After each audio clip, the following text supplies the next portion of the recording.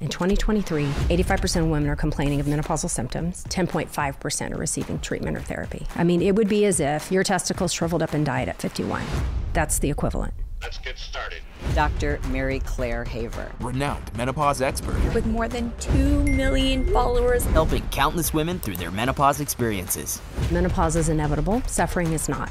But a woman is more likely to be prescribed an antidepressant for her menopause than hormone therapy. Women by the thousands are like, oh my God, I had no idea. That's when I realized no one's talking about this. So here's their laundry list of symptoms. We've categorized about 70. So there's brain fog, changes in her sexual function, weight gain. But here's the scary things, and the studies have been done.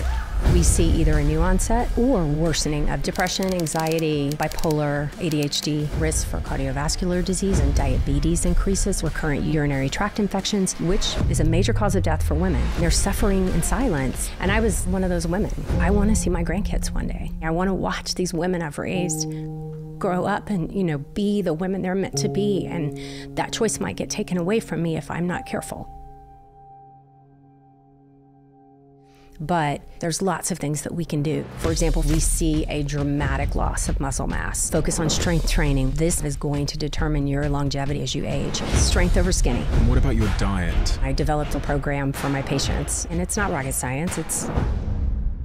Whether you're a man or a woman, menopause is going to affect you because it's going to affect 50% of our society. And there is 1.2 billion women being affected by menopause right now. And whether you're a man or a woman, most of us don't have the answers. How do we help? How do we talk about it? What is it? How does it affect the human body? If you're in a relationship with a woman that's in perimenopause, which can start at 30, up to a woman that is currently going through menopause in her 40s or 50s or 60s, what should you do to support her? What can she do to support herself? This subject of menopause has exploded in public conversation, thankfully, but there's still so many unanswered questions. And that's why today I invited one of the leading voices on menopause globally onto my show.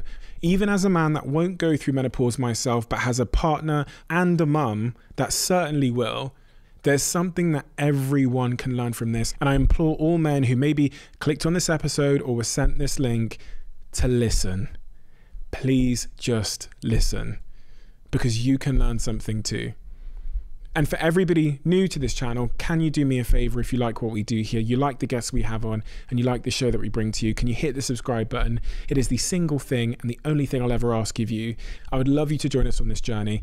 And if you do, I will repay you. And that is a promise. Do we have a deal? Thank you.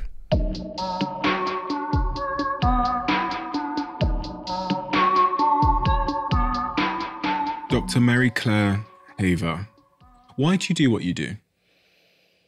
I started out in medicine the way most people do. I wanted to help people. And in our training and school, we get to have a little taste of all the different specialties. And my very last rotation in my third year was OBGYN. And I really liked surgery. I really liked some of the surgical subspecialties, so I thought that would be my path. But then when I delivered my first baby and all that rush of emotion and dopamine and how beautiful that whole process was, I knew that that was going to be my calling. And so I did the traditional 4-year residency and loved it and really did well, and went into private practice. After about 3 years of doing the private practice route, I realized I missed being in academics. I wanted that ability to do research and be around students and teach as well as take care of patients. So I went back on as faculty. And everything was going great. I was very successful. I was, doing pap smears and babies and birth control and all the things a traditional OB-GYN does. And then I was aging as my patients were aging too. And when I got to my 40s, I realized that there was a big gap in my education and knowledge around menopause. So I started researching. Most of my patients were coming in, the pain point was weight gain.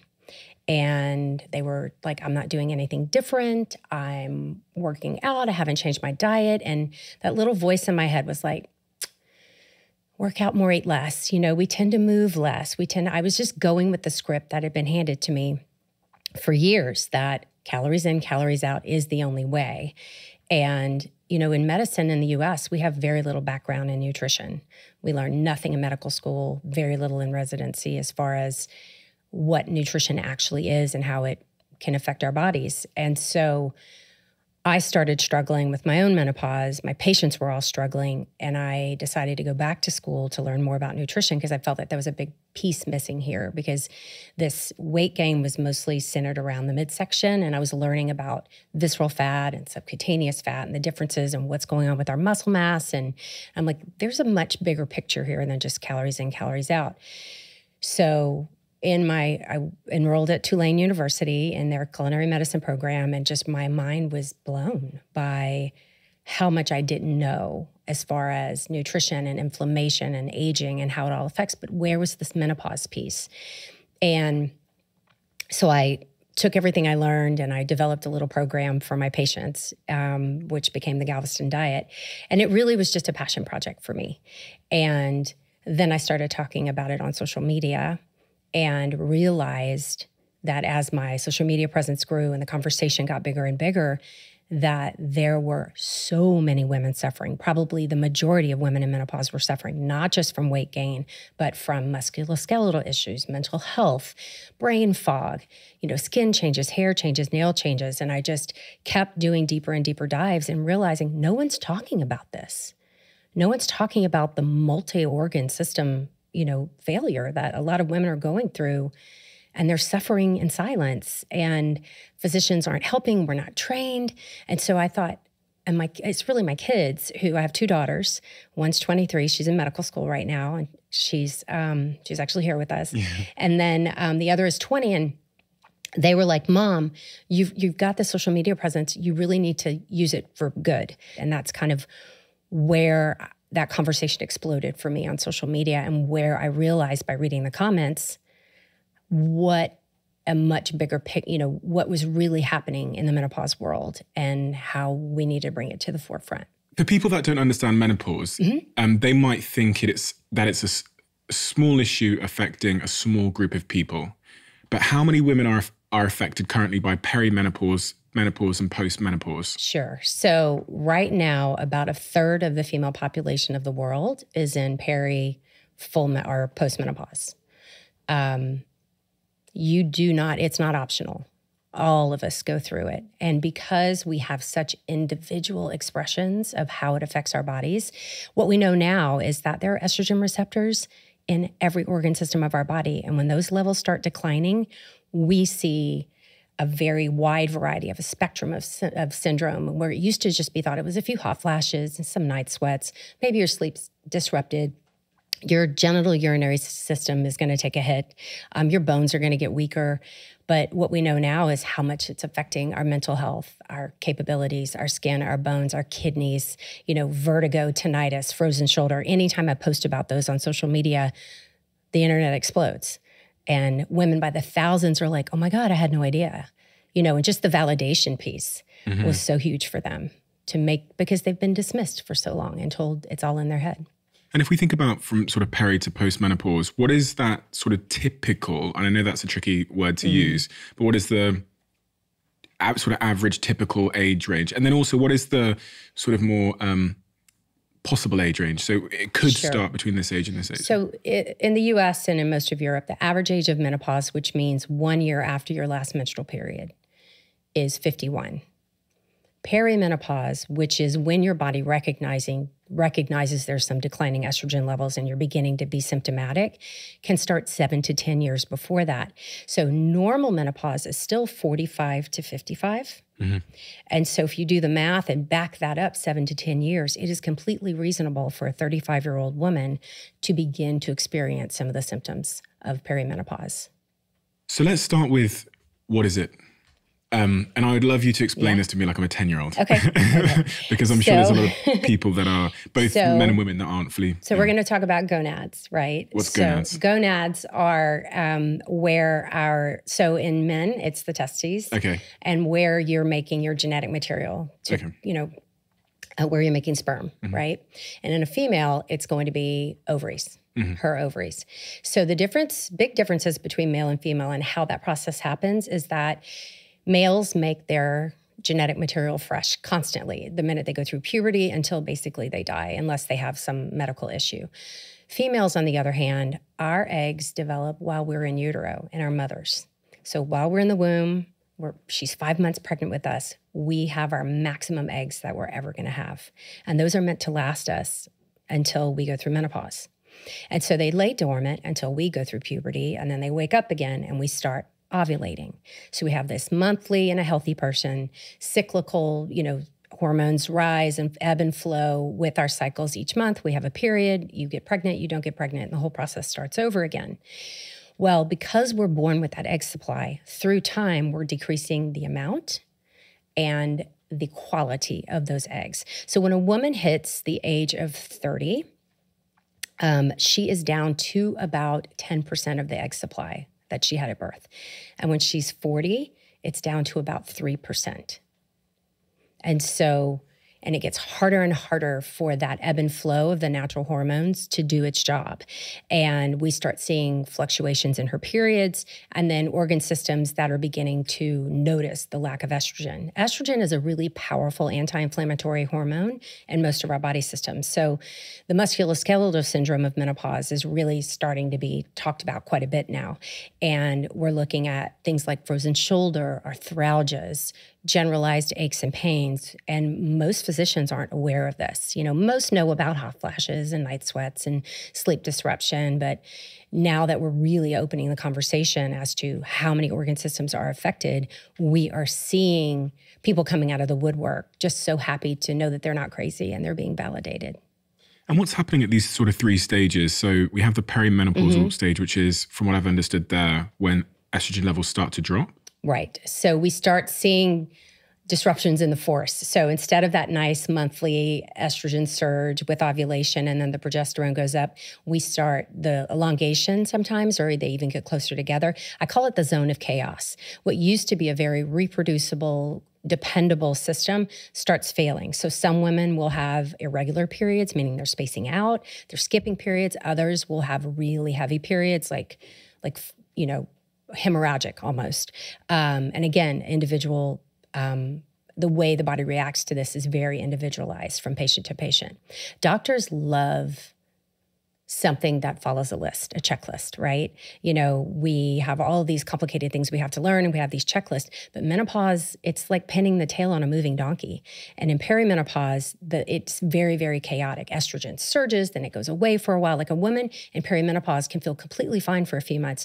Everything goes haywire. Then she's fine again, and not only is her estrogen declining, her testosterone is declining as well. So we're seeing loss of muscle mass. We're seeing changes in her sexual function. We're seeing decreased strength. There's some really good studies showing how testosterone also affects our mental health and our cognition as well. Why does this happen? From a sort of like an evolutionary or... So the anthropologists have looked at this heavily, and there's only a couple of species in the world that go through menopause. Humans are one. There's a couple of species of whales, and I think they've now discovered one of the giraffes. Species of giraffes can do it. But by and large, most mammals will die while they're still ovulating. They're not going to go through a menopause. And so there's something called the grandmother hypothesis, where there was an evolutionary advantage for a woman to survive if she stopped the ability to have children at some point. Now, again, you have to temper this with humans have prolonged their lifespan and their health span because of modern medicine. So probably when we evolved, we weren't living this long. A woman my age was pretty rare. I'm 55. And so, it's hard to say. I think we have outlived how we were genetically built. And so we're living longer and being forced to deal with the consequences of that. So then the next stage is menopause. So menopause itself is really that it's just really one day in your life. It's when you can throw the hammer down and say, I'm never going to ovulate again. I'm done. And so if a woman's over the age of 45 and she hasn't had a period for a year, that's the definition. Okay. Now it gets confusing because what if she's had a hysterectomy or doesn't bleed because of a surgery or an IUD or something? Well, then we can't use her periods to help judge. And that's where we start doing blood work to see, where she is in her menopause journey. And then postmenopause is the rest of your life. The hot flashes might go away. Night sweats might go away. Brain fog might get better. But pretty much everything else is going to continue to progress in a very linear fashion until you die without estrogen replacement. To put it lightly, you seem somewhat dissatisfied with the current set of answers that the medical field, but just society at large are offering for women in the sort of peri and post and menopausal phase of their life. And I've sat here with a lot of women who are experiencing menopause at one stage or the other, and they also seem to be at a loss for answers. I was sat here 2 days ago with a very, very successful woman who, has all the resources in the world, and she basically, and this is someone that has all the answers. People come to her because she has the answers.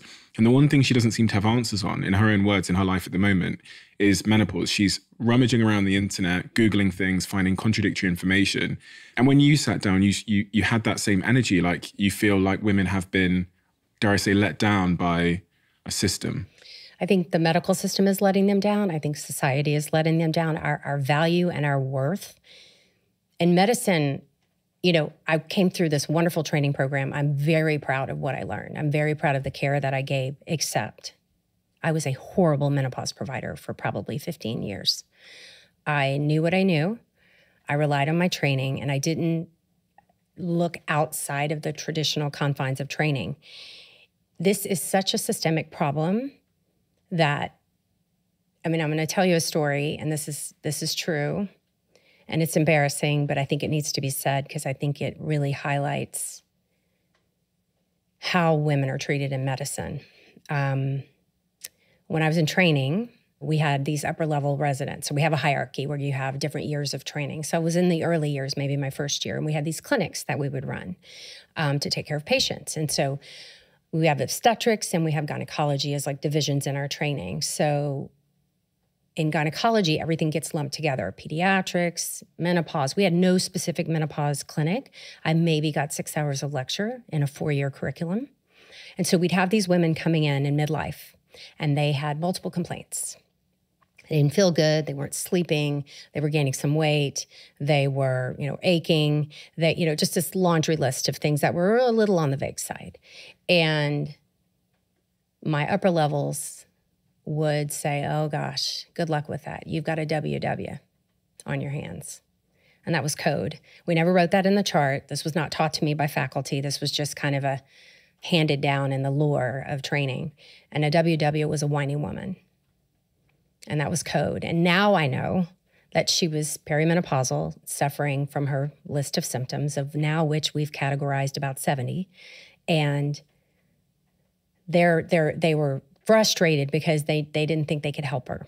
Now remember, the Women's Health Initiative, which was a study that was supposed to do a lot of good for women, it was originally designed and it was stopped in 2002. That was the end of my training program, was 2002. So I come from one of the last groups of physicians in the US that were ever trained in hormone replacement therapy. And then the rug was pulled out from under us.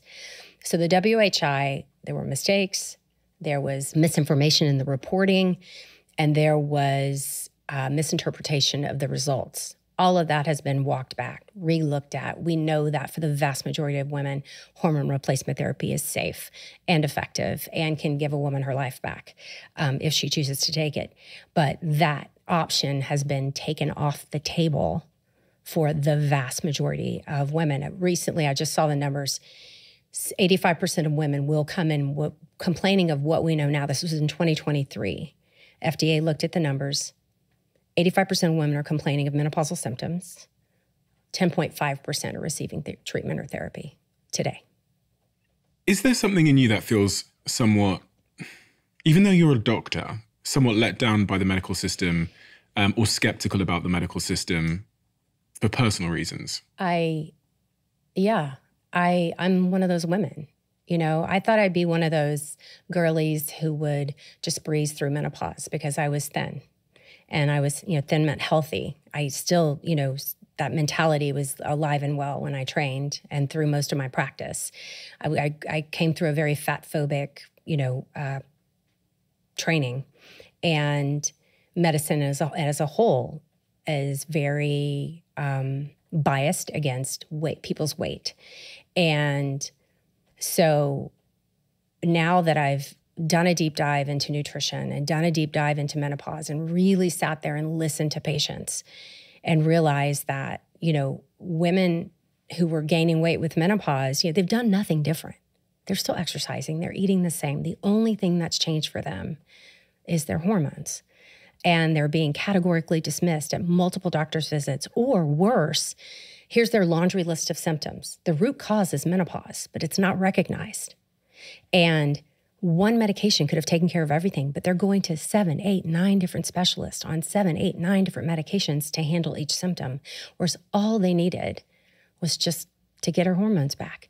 And she would feel amazing and be able to, age the way she should.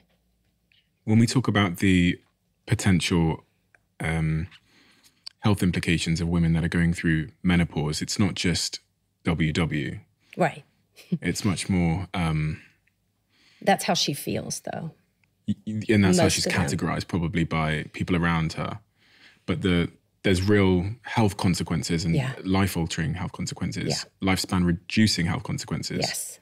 What are those? So we know that a woman's risk, and the studies have been done, it's not just aging. Of course, aging plays into this, but when you add in menopause as an independent risk factor, her risk for cardiovascular disease increases, her risk of diabetes increases, her insulin resistance starts going haywire immediately.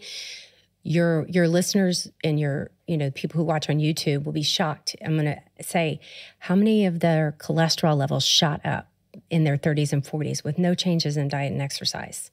We see cholesterol levels changing, skin, hair, teeth, the dental changes, the inner ear changes, the vertigo is incredible. The frozen shoulder is legion. What's frozen shoulder? Frozen shoulder is an adhesive capsulitis of the shoulder joint. And it is very common in menopause. So estrogen has this amazing anti-inflammatory effect, especially in our bones and joints and muscles.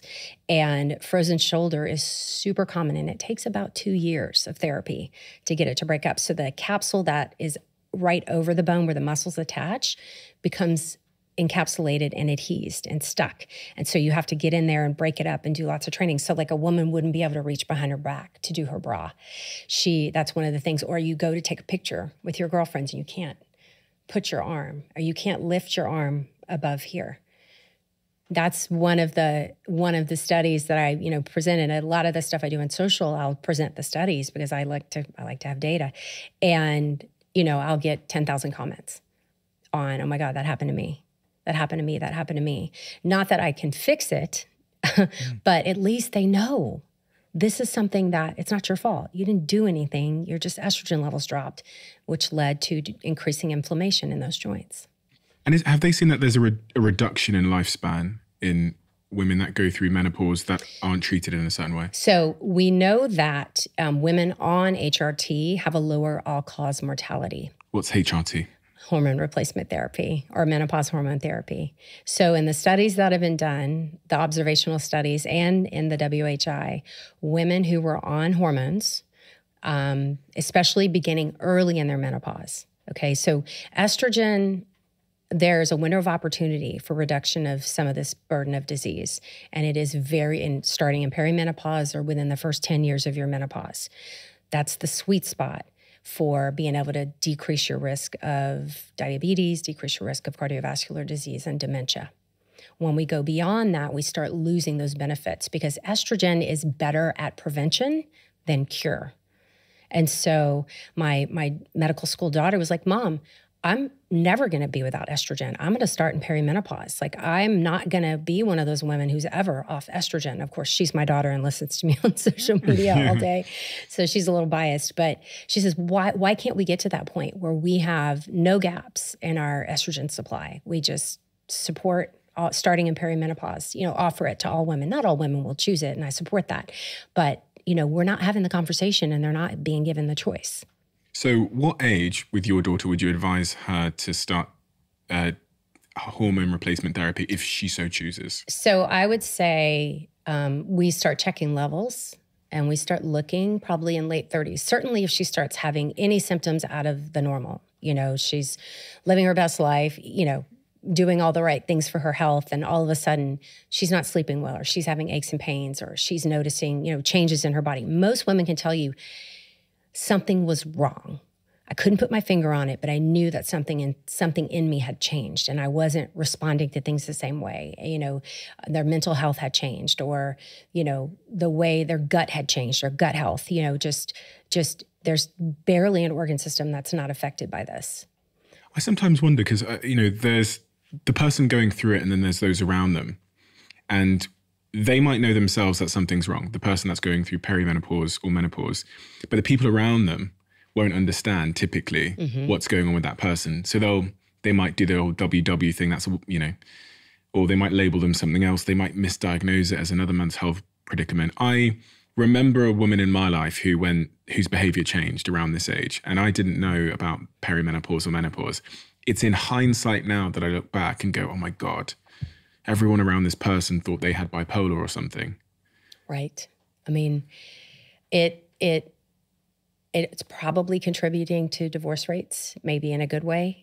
At this time, one of the positive things I see about menopause is that women are cutting the things in their life that don't make sense anymore. They're not putting up with, as a society, we tend to take on everyone's burden and, take on the emotional labor in a lot of relationships, take on the organizational labor. And I see, because they're struggling so much with just staying afloat, they're able to just quickly say, no, I'm not doing this anymore. You need to pick up whichever relationship they're in. You need to pick up your end of the bargain here. I can't do all of the organizational labor, the emotional labor. And I have a patient who's a divorce attorney, and she said, I really think a significant percentage of this divorce is menopause. And either they're prioritizing what's important to them, or they're not getting the support that they need. And how can we give them the support that they need? So I think it's important that we talk about it. I encourage every single patient I have, all my followers on social media, tell your story. Tell your story to anyone who will listen. Tell your daughters, tell your nieces, tell your sons, tell your loved ones. Make this a normal part of the conversation so that we see it coming, we understand what might happen, and that no one feels crazy and alone when they're going through it. And then we need to do a much better job in our medical system of providing support for these women in whatever way they need it, be it hormones, non-hormones, cognitive behavioral therapy. There's lots of things that we can do. Not just hormone therapy is not the cure-all for everything. We have to support the whole toolkit, right? We have to prioritize our sleep, get the exercise that we need, focus on strength training. When a lot of us in my generation never did that, we were aerobics, focused on being thin and small. It's time to be strong. This muscle mass that you have is going to determine your longevity and your functionality as you age. And menopause is, that loss of estrogen and testosterone is tearing our muscle units apart, which is leading to osteoporosis as well.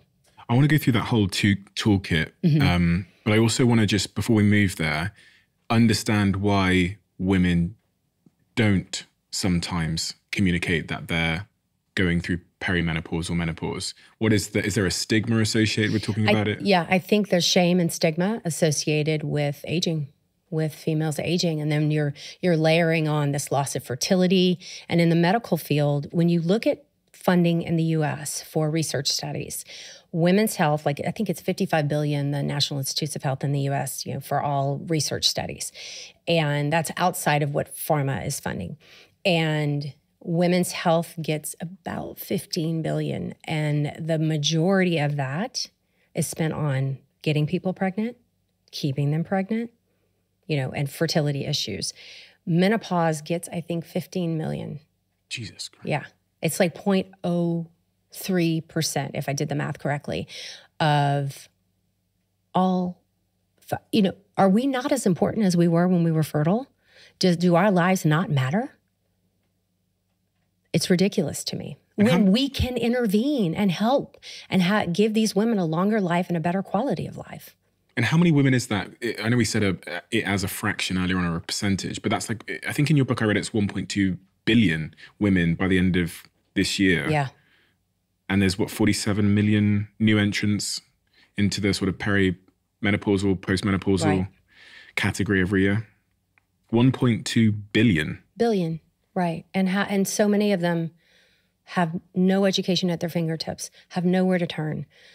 85% are going into their healthcare provider's office complaining, help me, and being turned away and leaving with more questions than answers. And only 10% are even having the discussion for hormone replacement therapy. And then if they're given it, they're so terrified because of the misrepresentation of the Women's Health Initiative, they're convinced they're going to get cancer. And that study's been completely dismantled and walked back. We have good information that came out of that study, but the thought that estrogen causes breast cancer is the worst thing that came out of that study because it's not true. The mental health implications as well. I really want to get into the hormone replacement therapy and all that stuff, but the mental health implications for women. Do we see an increase in depression and the consequences of depression, I guess? Depression, anxiety, bipolar, the entire spectrum, ADHD. So we see either a new onset or worsening of disease. So I'm telling my patients, or I'm telling people on social media, you may have done fine and done well with your depression on your SSRI. Don't be shocked if it is no longer working at that level. You either have to increase the dose. So no one right now is advocating for primary therapy of depression to be estrogen replacement. But we do know from the studies that it is a very powerful adjunctive tool and that it can be preventative for new onset depression if you start in perimenopause. Women who start hormone therapy in perimenopause have a lower incidence of new onset depression in their menopause. Suicidality? So I've looked at these numbers, and COVID's kind of skewing things because we did see increased suicide rates, but we definitely see an uptick, especially in Caucasian women, not so much in women of color in the U.S. in the perimenopause and menopause timeframe. Inflammation. Mm-hmm. What is inflammation? Sure. So inflammation, there's chronic inflammation and there's acute inflammation. So acute inflammation is what we need to survive. It is the body's reaction to a foreign invader, basically, or to an injury or an illness. So you twist your ankle, right? And so we injure that tissue. These chemical messengers are spread from the injured tissue, which basically tells our immune system, send blood that way, send the white cells and the red cells and all the cells that are going to fight and heal this. You're going to swell, you're going to have pain. That's going to keep you off of that joint so that it can heal, right? So acute inflammation also happens when we get viruses and other illnesses. Chronic inflammation is this low-grade, kind of under-the-radar inflammation that's happening in the background. So autoimmune disease is a lot of chronic inflammation. But we also see aging itself. We can't change the fact we're aging, but menopause dramatically increases the amount of chronic inflammation that a female will go through just based on the lack of estrogen and testosterone in her body. I'm trying to figure out why the lack of estrogen and a drop in estrogen causes inflammation. So it turns out estrogen is a really powerful anti-inflammatory hormone. So we're just like removing that protective blanket. And now you're just aging faster because of it. Okay. So we need to make sure that we reduce inflammation by any means necessary. And that was the second component of the Galveston diet, anti-inflammation nutrition. If I wanted to have a low inflammation diet, you said there about the sugar. Is there anything else that I've got to be aware of or avoid or choose in a supermarket? Sure. So I try to teach the principles in the form of let's add things in rather than restrict, because then we get into eating disorders. And so keeping tabs on your added sugars, keeping those less than 25, but fiber. And that's one thing most people are not paying attention to. How much fiber are you getting in your diet per day? And most women are getting about 12 grams per day. And the minimum we should be getting is 25. Vitamin D is another huge one. About 85% of my patients and women in menopause are vitamin D deficient, not just low, I mean deficient. We are protecting our skin against sun damage, of course. We're staying indoors more. We're on our screens all the time, but we're also, our gut's changing and our ability to absorb vitamin D is decreasing. So making sure that you are checking your vitamin D levels regularly and supplementing when you need to, or eating foods rich in vitamin D. That's another one. And does vitamin D reduce inflammation? Yes. Okay. So vitamin D is it's a vitamin, but it's also a hormone, and it has multiple functions in the body. And so vitamin D deficiencies are linked to lots of chronic diseases. You're more likely to have hypertension, diabetes, stroke, all of the top 7 of 10 causes of death in women. And so keeping those low, it's also mental health, lots of vitamin D receptors in the brain. And so, first thing I do is check a vitamin D level on my patients when they come in. So many of my nutrition-based or medical or doctors that I've spoken to on this show have spoken about fiber, especially in the last 6 months. People historically speak a lot about protein and all these kinds of things, but for some reason, everyone seems to be talking about fiber all of a sudden. So fiber does lots of things for us. It slows down the absorption of glucose into the bloodstream. So that keeps our insulin levels lower over time. It feeds our gut microbiome. Soluble fiber. So there's 2 types of fiber. There's soluble and insoluble. So insoluble is what kind of, when you mix up a fiber supplement, you see the stuff precipitate down to the bottom. That's the insoluble fiber. That's what pulls water into the gut and kind of moves things quicker through the colon. Soluble fiber dissolves in water. That's the cloudy part. That is the food for our gut microbiome. That is the prebiotic. You don't need a prebiotic if you're getting enough fiber in your diet per day. And so keeping that gut microbiome fed and healthy and happy is going to do a multitude of things. Like that kind of data is exploding right now in the research world as to where the gut microbiome, how to keep it healthy and what organ system it affects. Our gut microbes make these things called oxybutirates, which are then absorbed into the bloodstream. And people who have high levels of oxybutirates are actually healthier and have less coronary artery disease, less dementia, less everything. So really, nutrition, when I talk about the menopause toolkit, hormone therapy is just one very small part of the puzzle, but nutrition should always be first. Like, it doesn't matter how many hormones you take if you're not covering your nutritional basis the way you should. And what are some sort of fiber-dense or fiber-rich foods that are in, every supermarket? Avocado, chia seeds, nuts, berries, your cruciferous vegetables, things that are crunchy, that's fiber. That's making the crunch. Apples, there's so many. Don't find much fiber in lean meats or any. So it's going to be your fruits and veggies and seeds and nuts. Asparagus, tomato, spinach, celery? Asparagus, celery, yes. Tomato, not so much. Just think of things that, the crunch is usually from the fiber. Okay. Fasting. I'm a fan. It's not for everyone.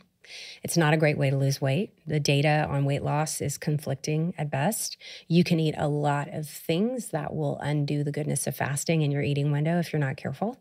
And so there's good data, though, on neuroinflammation and fasting and on systemic inflammation and fasting. So I recommend fasting for the systemic inflammatory benefits. And we do see some really nice lowering of insulin levels overall from fasting. There's so many different types of fasting people talk about.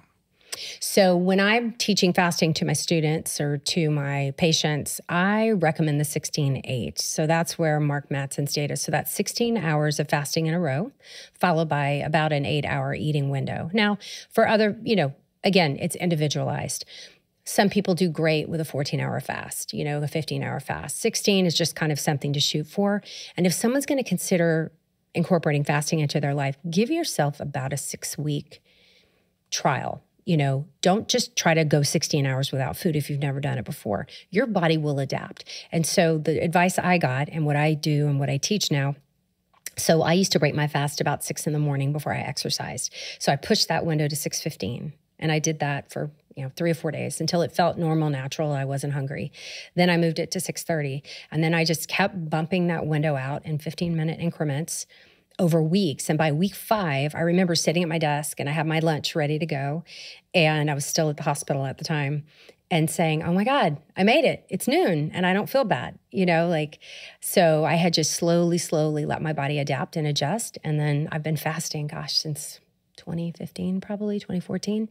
And And it's just a normal, natural part of my life. I don't even think about it anymore. Have you noticed any effects of that? You know, I do so many things. Yes, it's hard to tell. And so it's hard to tell. But initially, I do find when I'm fasting, the clarity of my thought is much better. I get much more work done. It's when I do my best research. It's when I do my best communicating with my followers is in the morning. You'll often, if you follow me on social, I'm always in my pajamas with a cup of coffee while I'm getting ready for work, because I just get so excited about something I learn and I want to share it with everyone.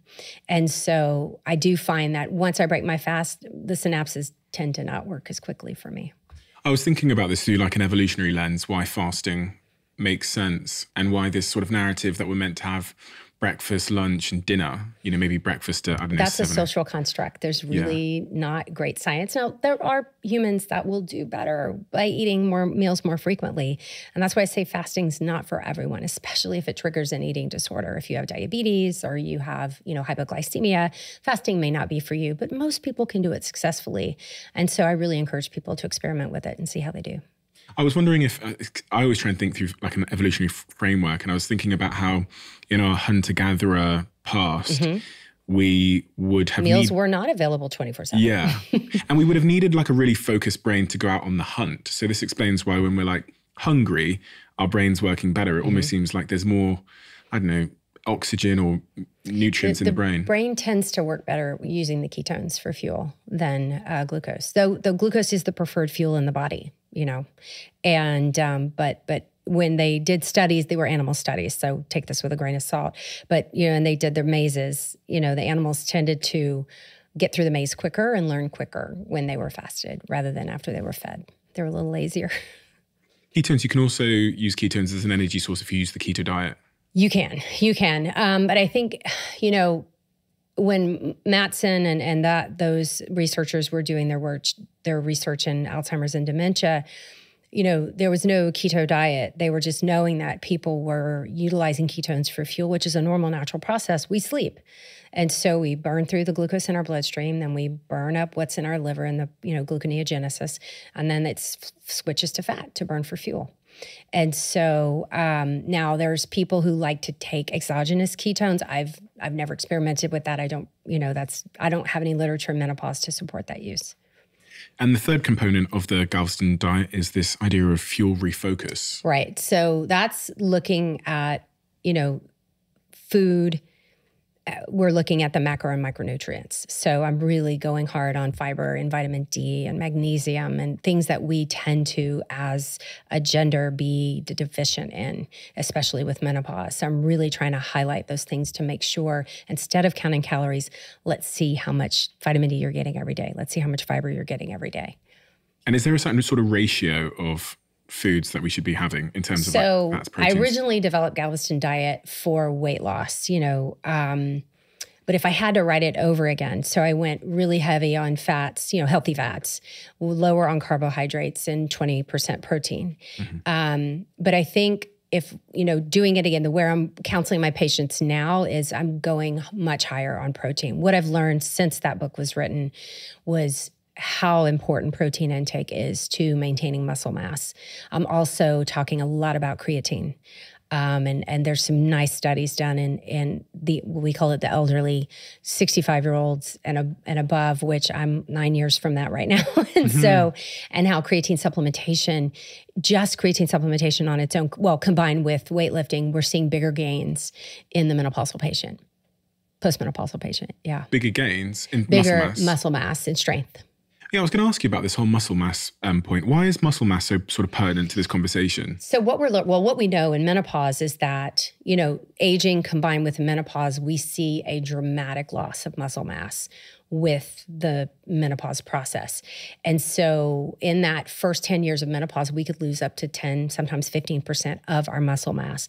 And that muscle mass is going to determine your resistance to sugars. So your insulin resistance is really tied to your muscle mass. Right. Your functionality, your ability to recover from a fall. And the other thing is, what most people don't understand is the musculoskeletal unit acts as one. So when we have low muscle mass, you are dramatically increasing your risk of osteoporosis. Now, right now, this might shock you, but 50% of females will have an osteoporotic fracture before they die. And this is almost completely preventable. What is an osteopathic fracture? So osteoporosis is when we lose the density of our bones through, so estrogen, so all of our life, we remodel our bones, right? We chew up bone, we lay down new bone. And so we reach our maximum bone density as females at about age 35. And then it slowly starts to decline through the aging process. And then when we get to menopause, it dramatically, we see just massive loss of bone. So this loss of bone makes the bone weaker and much more likely to fracture when we fall. And so if you fall and break your hip in menopause, 30% of women with surgery will die in the first year. 70% will die without surgery. And that year is marked by horrific pain and not being able to move and just really, really miserable people. And so much of this is preventable. Going on hormone therapy, getting adequate exercise, doing the resistance training, eating the protein, adding in the creatine, making sure you're getting enough vitamin D is going to be huge at protecting my population from this happening as we age. We can prevent the majority of this. I want to talk specifically then about this hormone replacement therapy you mentioned there. You also referenced a study previously which sort of scared people. Yes, the Women's Health Initiative, yeah. And that study suggested that there was an increase in breast cancer if someone did hormone replacement therapy. So let's break it down. Originally, the study was designed to see if we knew it from observational studies, was hormone replacement therapy going to truly be protective for cardiovascular disease? That was the function of the study in women who took it versus women who did not. We knew from observational studies that, yes, they had a much lower risk of death from cardiovascular disease and all-cause mortality, meaning death from any cause, as well as heart disease in itself. Okay, atherosclerotic heart disease. So, but that's observational. The way to prove these things is to do a randomized controlled study versus placebo. So finally, this is 1998, women were getting money. Like there was a new female head of the National Institutes of Health. They were funding this study. This was so exciting. Women were lining up in droves to sign up for it.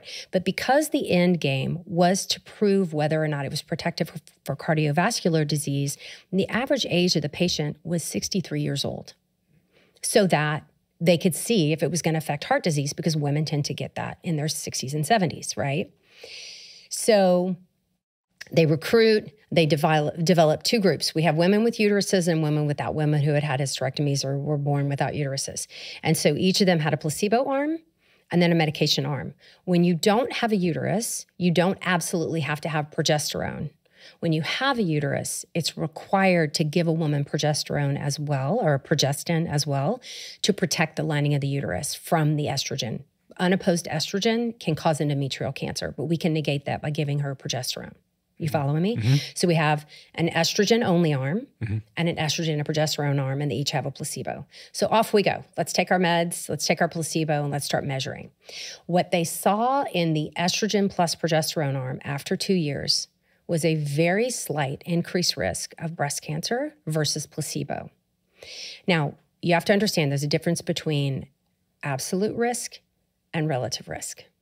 So the relative risk the absolute risk went from 4 out of 1,000 women per year to 5 out of 1,000 women per year. So 1 out of 1,000 women treated in the estrogen and progestin arm developed breast cancer over placebo.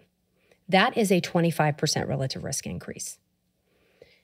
And that is the statistic that set the world on fire. So the researchers held a huge press conference at the Watergate Hotel in DC. Every major news outlet, this was before the internet, and announced that estrogen causes breast cancer. Now remember, these women were on estrogen plus the progestin, which is called Provera. The estrogen-only arm continued for a few more years because the women on estrogen only, not only did they not see an increased risk of breast cancer, they had I think it was a 20% decreased risk of breast cancer. Relative. Relative risk. Yeah. And the relative mortality went down 40%. So we think it's because estrogen feeds a breast cancer cell, but it doesn't cause breast cancer. Our highest levels of estrogen are in pregnancy, and it's so rare to ever be diagnosed with breast cancer. And a healthy breast cell has estrogen receptors. And all that estrogen receptor positive means is that that breast cancer cell went from healthy to cancer through a mutation, but retained its estrogen receptors. And so we can use those receptors against the cancer cell to treat the breast cancer. So that study has been walked back. Multiple studies have been done, but like the whole mindset has not changed. Myself, as an OB-GYN, was still the lowest dose for the shortest amount of time, and only in women where absolutely nothing else is helping her hot flashes. Menopause was defined by the vasomotor symptoms.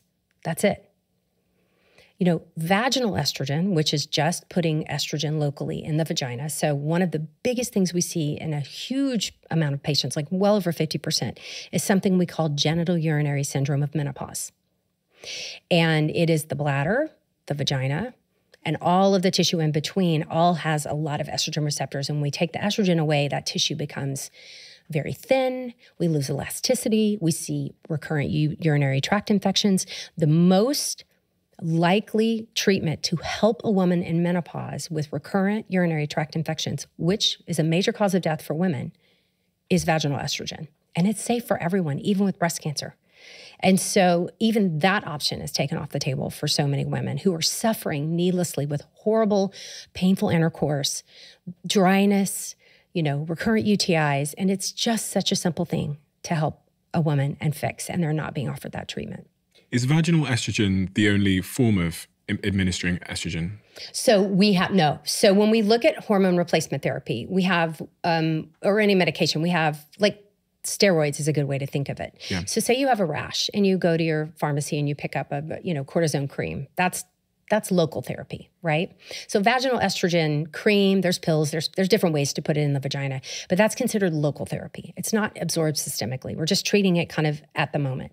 Systemic therapy is when it's treating everything, our brains, our bones, our genital urinary, from the inside out. And so you can ingest it. There's creams, there's patches, there's rings, there's pellets that are now available. There's multiple ways to get this medication into your body.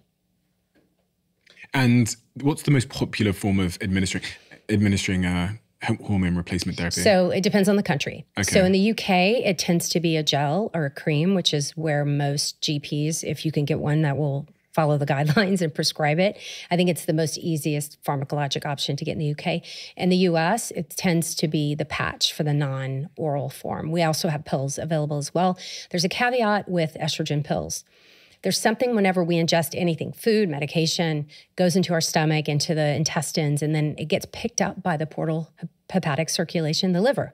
And so the portal vein goes straight to the liver for processing. And when that bump of estrogen or testosterone typically hits the liver, we see some problems with, and for testosterone, it's liver toxicity. And for estrogen, we see bumps in our clotting factor. And so you'll see a lot of women who are terrified of hormone therapy because of this potential risk of blood clots. They either have a genetic risk of blood clots or a gene, or they've had a clot in the past. But if they avoid oral estrogen and go with a non-oral form like the patch or the ring or even a pellet, then we bypass the liver and we don't have the increased risk of clotting. Are there any other side effects? In life, there's no such thing as a free lunch. Yes. So. And so estrogen, so we have to look at each. So when we look at hormone replacement therapy, we have our estrogens, we have our androgens, which would be testosterone, DHEA, and androstenedione, and then we have our progesterone, which is the bioidentical form progesterone. There are synthetic progestins available, but I tend to just prescribe the progesterone. And so each of them has issues that might happen. So with estrogen, you can see headaches. So that's kind of a red flag for us. We worry. You can see migraines getting worse. So those are patients you have to be really careful with, going low dose. You can see unexplained. So 40% of patients on menopausal hormone therapy will have vaginal bleeding. Doesn't mean it's a period. We have not woken your ovaries up. They're gone. We are just stimulating that tissue in the lining of the uterus, and it's bleeding a little bit. It's usually self-limited. It can go away on its own. If it persists past several months, we'll get ultrasounds to make sure we're not missing a polyp or something there. But it's one of the things I warn my patients about.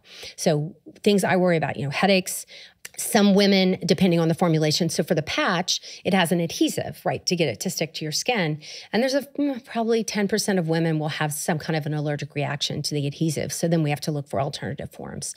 So thankfully, there are multiple forms on the market.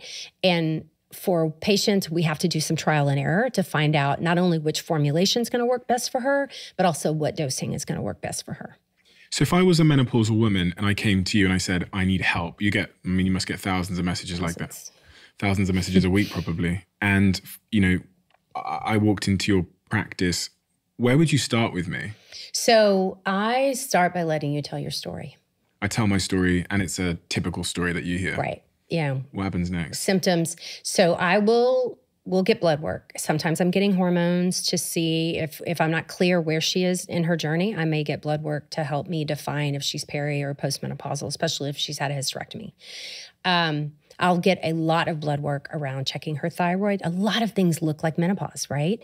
So, fatigue and night sweats, that might be hypothyroidism, weight gain, hypothyroidism, autoimmune disease, all this rheumatoid arthritis. I want to make sure I'm not missing something else that looks a lot like perimenopause. So I'm doing blood work around that, nutrition deficiencies, vitamin D, her basic labs for her blood count and her electrolytes.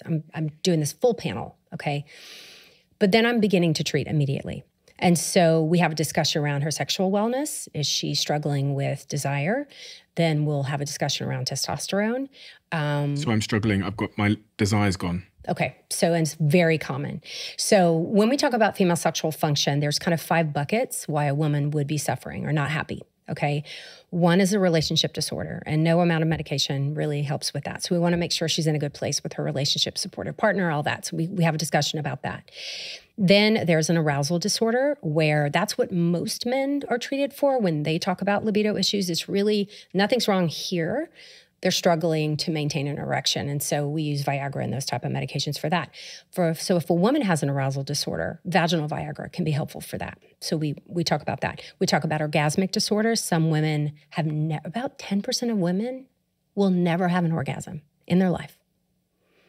Imagine if that was 10% of men. I think it would be a national emergency. I think there would be, we would divert military funding in the U.S. to get this fixed. And it's just something we don't talk about or offer much help.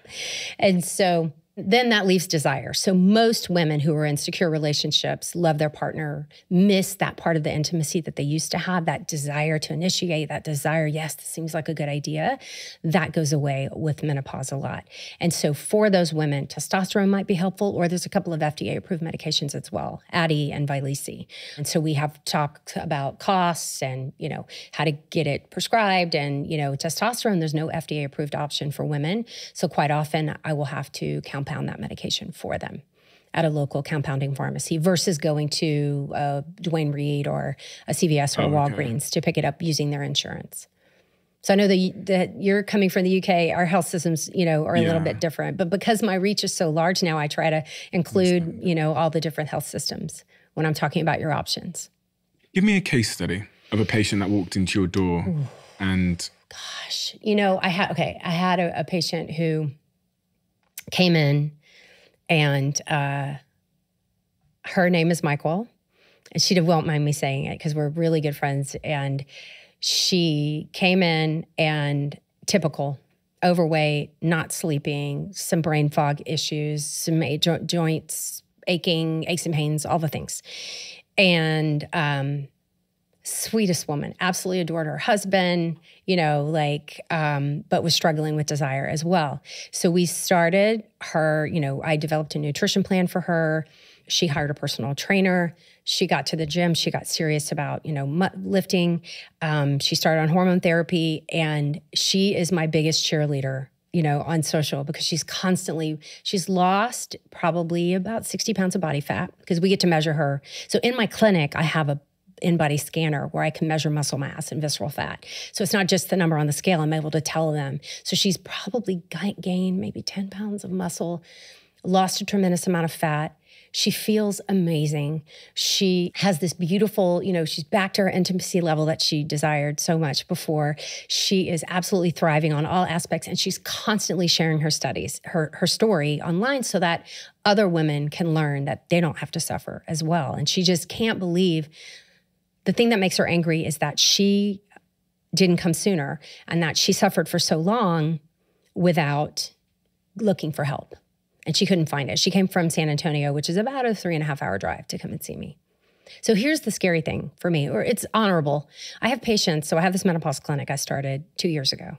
And I have a waiting list that's longer than this wall. And women are flying in regularly to come and see me, which is such an honor. And I'm so grateful that they trust me. But it's ridiculous that they can't find menopause care in their backyard, that they have to get on a plane to come and see me because they cannot find care wherever they are. So I've started a list of providers on my website that my followers recommend where they found good menopause care. They write a testimonial and we just compile them and we just look online to make sure it's a real doctor and they have a phone number that works, And then the North American Menopause Society, now called NAMS, now called the Menopause Society, they rebranded, has a list of certified providers on their website as well. I got an email sent to me after listening to one of the episodes on this podcast from what appears to be a very helpless husband. It was a very, very, very long email. And they'd said that one of the conversations we'd had on this podcast about menopause at one point had really helped them. But the key question that remained for that person was, when does a supporting partner know how and really at what point to help?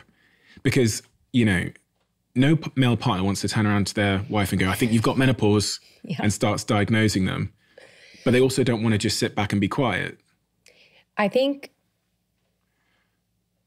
it usually begins with something you can't quite put your finger on. She's reacting differently. She's not as resilient as she used to be. She's not managing situations the same way. And I think once we start taking the shame and the stigma out, him suggesting that perhaps this is menopause will not cause her to fly off the handle. I think, normalizing this conversation, removing the stigma, it might make everyone go, oh, I didn't realize it in myself. I thought it was grief related. And I was like, wait, when was my last period? Oh, I think I'm in menopause. I was like, oh God, menopause. Even for myself, it was such a negative connotation. I had that Sex and the City episode in my head when Samantha thought she was in menopause and how horrible it was for her. And then it turns out she wasn't and everything was better again. And I'm like, gosh, is this, first of all, I applaud him for wanting to try to do something because so many, you think women don't understand what's going on. And so, one, bravo for wanting to be helpful. Two, say it with love. Say it gently. And then find a provider or find a healthcare provider to go in and start the conversation. And one of my best visits with my patients are when their partners come and that the conversation is held together. And it really opens their minds, to what's going on in her body and helps understand what we can do therapeutically, what needs to be done at home. This is a special time for her. She's going to need extra help. We're going to get through this. It doesn't have to destroy your sexual life or your relationship or whatever. It definitely can take a toll if left untreated. But, bless him for doing it. Like we talked about a little bit earlier, there's probably a fair amount of dissolutions of relationships because no one's talking about this process and what it could do to someone. This might be a really stupid question, but I ask a lot of stupid questions. Do men go through anything like this? So there's a lot of debate about menopause. The short answer is not really. We see men's testosterone levels peak at about age 19. No shocker there. And then this very slow kind of downtick until they stabilize at about age 35 to 40. And then they stay stable for the rest of their lives.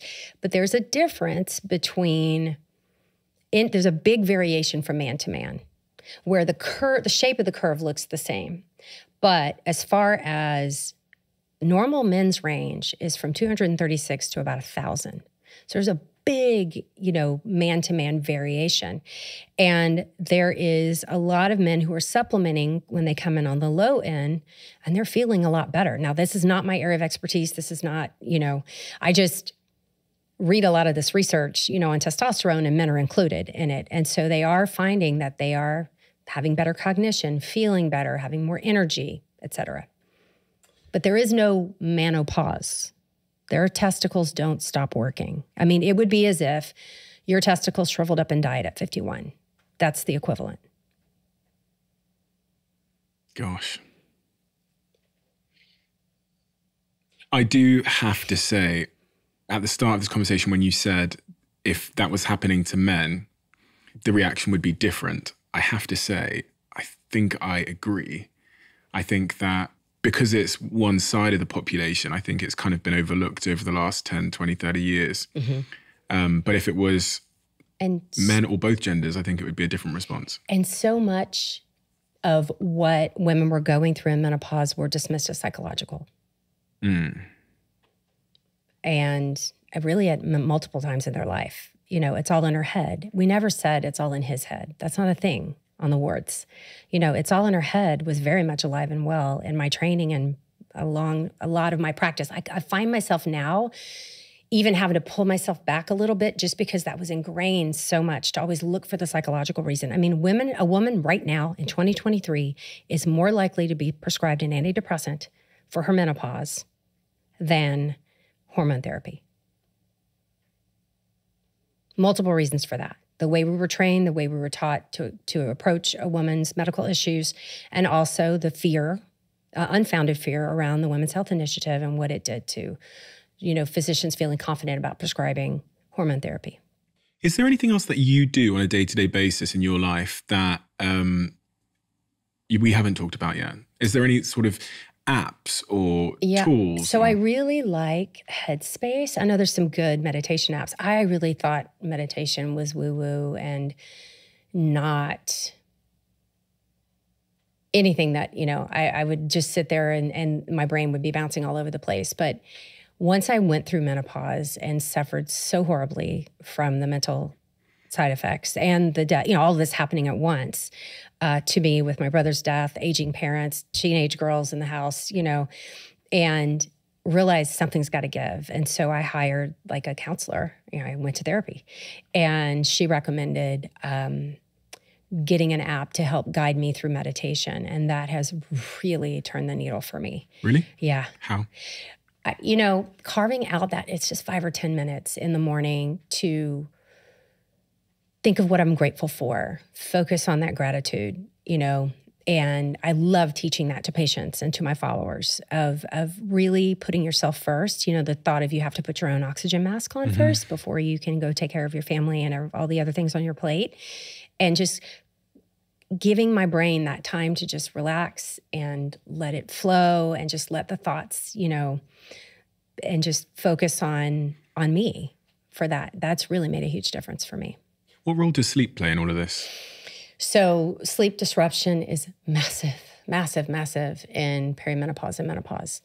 And when we don't sleep, we see everything. I tell patients, if you're not, that's the thing we need to work on first.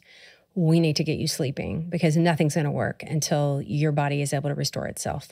That's when we build muscle. That's when, our brain resets. That's when our whole body, and if you're having disrupted sleep and you're waking up at 3 a.m. and your brain is racing, everything is worse. Your cortisol levels spike, your insulin resistance goes up, everything gets worse. And so when my patients come in, we focus on sleep first and nutrition pretty much. And if easier said than done though, right? With yes, sleep. if their sleep disruption is due to hormones, then it's such an easy fix. I just give them back the water they were drinking and they sleep again. Where the struggle is if someone's never been a good sleeper, then that's probably out of my area of expertise. I'm going to send them to a sleep medicine specialist. One of the things that we now see a correlation is a sleep apnea, even in a thin patient and menopause in women. We're seeing a big bump in the sleep apnea rates in women who are, they don't even have to have a weight problem. And what is sleep apnea? That's when people... So sleep apnea is when you stop breathing or you snore quite a bit. You see the palate relaxes and you're not getting as much oxygen, into the body and into the brain. It's a big health risk. And what is your personal sort of exercise regime? What do you do? So, I came from the 20 years of just I was exercising to be smaller. Mm-hmm. And now I'm moving to be stronger. And so now I'm doing resistance training. So I have a treadmill that I set up on an incline. And I do a lot of Zoom calls there. I do lots of meetings there. So when I'm working from home and working on the Galveston diet or the new book, I'm doing it on my treadmill, but at an incline. So I'm really working on my legs. I will wear a weighted vest so that I'm getting the upper body. So I'm doing this for bone density. I'm doing a lot more lifting than I ever did in my life because I have a body scanner in my office. I have sarcopenia. I have a genetic I'm very thin individual and was not blessed with a lot of muscle mass.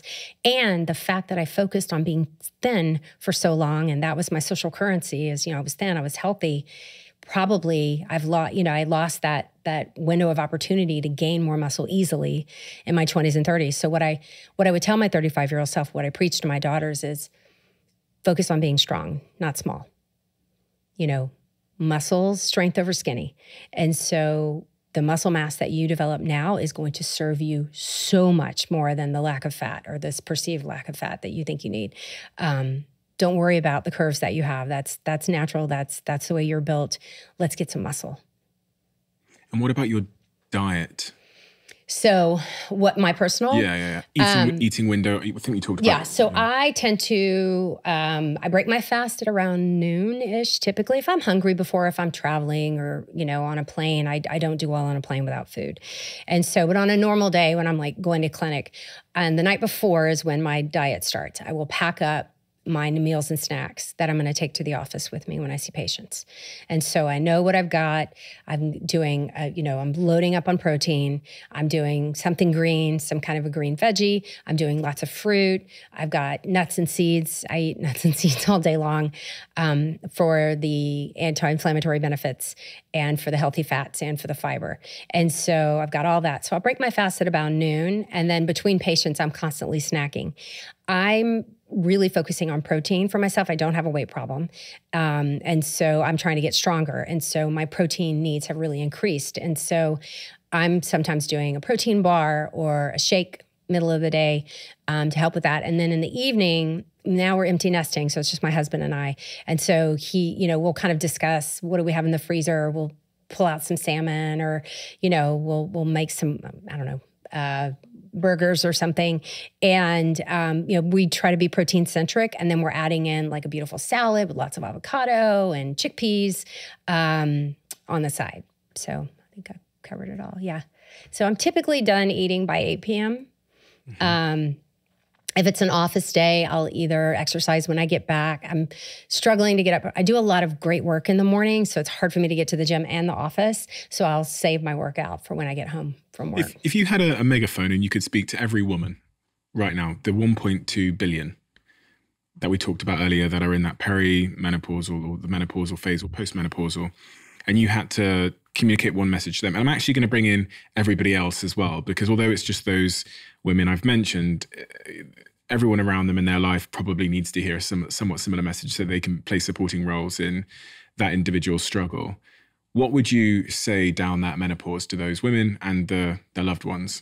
So my mantra is menopause is inevitable. Suffering is not. But you're going to have to advocate for yourself because society has failed us. Our medical system is built to fail the menopausal woman. And there is good help out there. You're going to have to do the legwork. I've got tons of resources on my website to help you. List of articles to print out and hand to your doctor, symptomatic sheets that you can keep track, journals that you can hand to your physician. Any way that I can help you advocate for yourself, because I can't be everyone's doctor, but that this is real. You're not crazy. This is happening, and there are lots of things that we can do, even non-hormonal. Don't feel like if you're not a candidate for hormone therapy that you're stuck. Exercise, nutrition, other pharmacology, stress reduction, sleep. It's time to take care of yourself first so that you can have the best end of your life that you deserve. In 2023, I launched my very own private equity fund called Flight Fund. And since then, we've invested in some of the most promising companies in the world. My objective is to make this the best performing fund in Europe with a focus on high growth companies that I believe will be the next European unicorns. The current investors in the fund who have joined me on this journey are some of Europe's most successful and innovative entrepreneurs. And I'm excited to announce that today, as a founder of a company, you can pitch your company to us. Or if you are an investor, you can also now apply to invest with us. Head to flightfund.com to gain an understanding of the fund's mission, the remarkable companies we proudly support, and to get in touch with me and my team.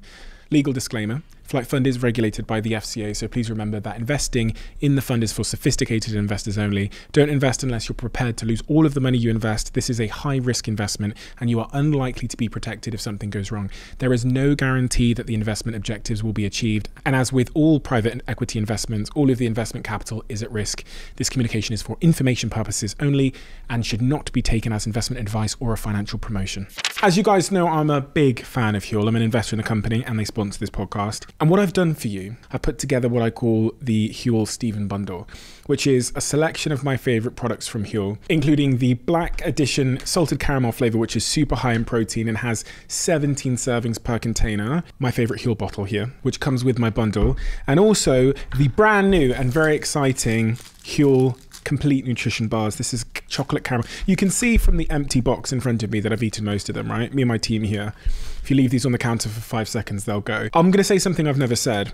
When Huel first made their bar many, many years ago, I tried it and I didn't like it. So I've never talked about it on this podcast. They've spent roughly the last 2 to 3 years making a brand new bar, which I absolutely love. And that's why I now talk about it, because it's a product that I eat. If you want to order them yourself and get started on your Huel journey, the link is in the description below.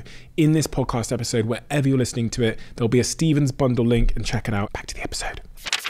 Your family have a history of health complications and illnesses, right? Yeah. What is that history? But also, has that played into your overarching perspective about nutrition, the healthcare system, how it treats people? So I'm one of 8 children. I have 6 brothers. And my oldest brother, Jep, died when I was 9 years old from acute lymphocytic leukemia, one of the most common forms of childhood leukemia. Now the cure rate is 95%. But at the time, he was put into remission, and then he came out of remission in his late teens and died like a year and a half later. So my childhood was that year and a half was all about trying to save him. And everything my family did of taking him to Memphis, which was so far from Louisiana where I grew up, to St. Jude's Hospital, the last ditch effort to try to, find another chemotherapy regimen, which he failed. And that kind of drove me. But, it was leukemia, it was childhood, it was one of those things. Fast forward to he died in 2015. So 2010, my brother, I knew, had HIV and had also contracted hepatitis. And he was doing great on his HIV meds. His counts were good. He was healthy, functional. He'd been with the same partner for over 30 years. But then his liver was getting worse and worse and worse. He also struggled with alcoholism. And so that kind of combination was really hard to watch and love him through his choices, And he ultimately died in 2015. He had a stroke. And then I was able to go do his end-of-life care. And the first book I wrote, I talk about him in the book because in my rush to deliver his care, I forgot my own. And that's when I realized I was menopausal, was through my grief process. I thought I was grieving. I gaslit myself. Like, no, you're not sleeping. You're waking up all night. You're, upset, and your mental health and your brain fog is all because you're just grieving his death. And then my next brother, Jude, was diagnosed with stage 4 esophageal cancer. Shortly, he was diagnosed when Bob died, and then he survived a few years. So Bob died at 56, and Jude died at 57, and I'm 55. And I don't, I know a lot of it was lifestyle, but I still have those genetics, and I'm about to survive 3 of my 6 brothers and outlive. And I know that these choices that I make with my nutrition, my exercise, my sleep, my stress reduction, what I call the menopause toolkit, and my choice for HRT are all, I want to see my grandkids one day. If I'm lucky enough to have any, I want to watch these women I've raised grow up and, be the women they're meant to be. And that choice might get taken away from me if I'm not careful. So, a lot of what I do and why I do it is because I have to. I may not get the choice. What an incredibly important mission you're on, and what incredible work you're doing. Because there are, as we've talked about, there's been a group of people in society that have kind of been, I guess, disillusioned, but they've also must have felt incredibly isolated in their experience and what they were going through. Mm-hmm. And it seems that there's been a real shift in recent times towards the conversation around menopause. And hopefully these conversations, if anything at all, will dismantle the stigma, which is often the first sort of wall that needs to fall for people to be able to take action and have those conversations. And just speaking from my own experience, I didn't really understand what any of this stuff meant until I started doing this podcast. And I had the first couple of guests on, and then someone said the word menopause to me, and then we started having a conversation about it. And I go, oh my gosh, maybe when I was in school, someone should have told me about this phase of life. We talk about how to get a job, but it seems to fall off. The education system seems to stop caring once we've had kids almost. That's what we're experiencing here as well. It's really, really crazy. And the work you're doing is so unbelievably necessary. And what I love about the way that you write and how you educate people is it's so science-based, but it's so accessible at the same time. That's always been my superpower, I think, and I realized that very quickly in my career, was that I had this knack of being able to take something really complicated mm-hmm. and break it down into terms that people could understand, mm-hmm. that, most people would be able to grasp and walk away from. And you have nuance and empathy, which is the necessary ingredients when you're talking about subject matter like this, where everyone's symptoms are typically quite different from one another, mm-hmm. and they all have different circumstances. We talked about other, conditions and contraindications that might be complicating things. And you seem to have a really wonderful empathetic view on all of those things, and an appreciation that everyone's circumstances are entirely different. I'm excited, and I'm really looking forward to having more conversations like this and learning more, because although I am a 30-year-old man, I have a partner that I love. Mm-hmm. I have a mother that I love. I have an older sister that I love. My partner's 30 as well. My sister's 36. My mum is 60 mm-hmm. now. Nearly 60 now. I challenge you to have this conversation with her and ask her about her experience. I really applaud all and I don't know whether I should say this or not, but I really applaud all the men that got to this far in this conversation and chose to listen and have mm-hmm. an appreciation that the betterment of 50% of our population who are going to go through something is the betterment of all of us. Exactly. And that they also have a role that they can play in being a support and encouraging and having the conversations that will bring down the stigma and the suffering of what is currently about 1.2 billion people, but will be 50% of people in our population. So I highly recommend everybody goes and checks out both this book, which is The Galveston Diet, but also, can we pre-order the upcoming book now? Yeah, it's available for pre-order wherever you buy books. And you'll think it will be out in 2024 For sure. The latest May. The latest May, okay. And that's called The New Menopause. So you can pre-order that now wherever you get your books. And that's the culmination of many decades of very, very hard work. So I'm very, very excited to read through that myself. And the Galveston Diet book is out now as well. Mm-hmm. It's been out for a little while. We have a closing tradition on this podcast where the last guest, and also your website's an incredible resource for all of this, all of the mm-hmm. things you talk about, right? And your social channels, etc. We have a closing tradition on this podcast where the last guest leaves a question for the next guest, not knowing who they're leaving it for. And the question here is, you get one last conversation with somebody you love, a child, maybe your husband, maybe someone else. What do you say to them in that conversation that maybe they haven't already heard? I love you.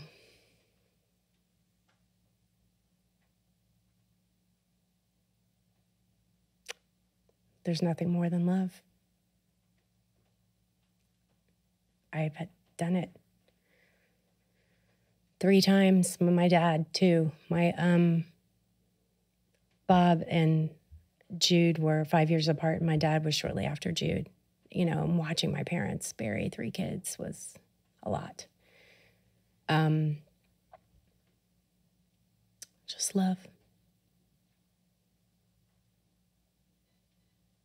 Thank you. You're welcome. Thank you so much.